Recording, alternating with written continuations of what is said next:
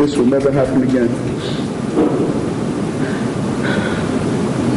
I will never harm anyone or ever drink and drive again in my entire life.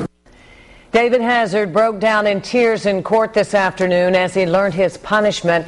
He was driving under the influence when he hit and killed Catherine O'Toole. But tonight, O'Toole's family just as emotional and telling us it's not enough. Eyewitness News reporter Walt Buteau is live outside court with more on this emotional day in court.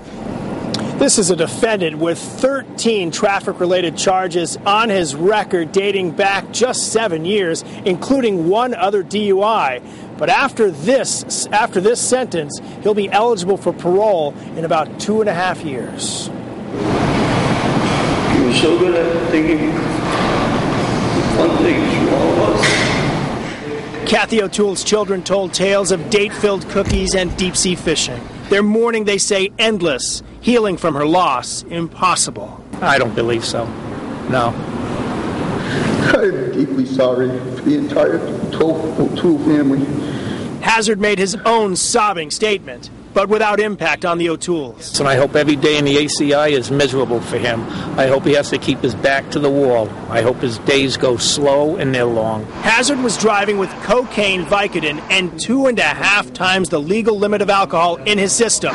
He was barreling down Route 12 in Scituate at 71 miles per hour in a 30-mile-per-hour zone.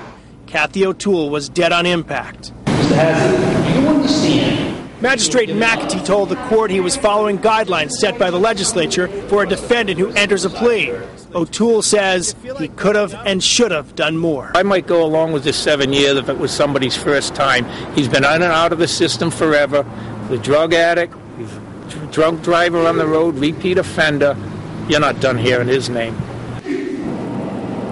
The Attorney General emphasizes this was a straight plea, not a plea bargain, and that his prosecutor wanted a 10-year sentence, but in the end, the court was the ultimate authority. Live with the Providence Mobile Newsroom in Providence, Walt Buteau, Eyewitness News.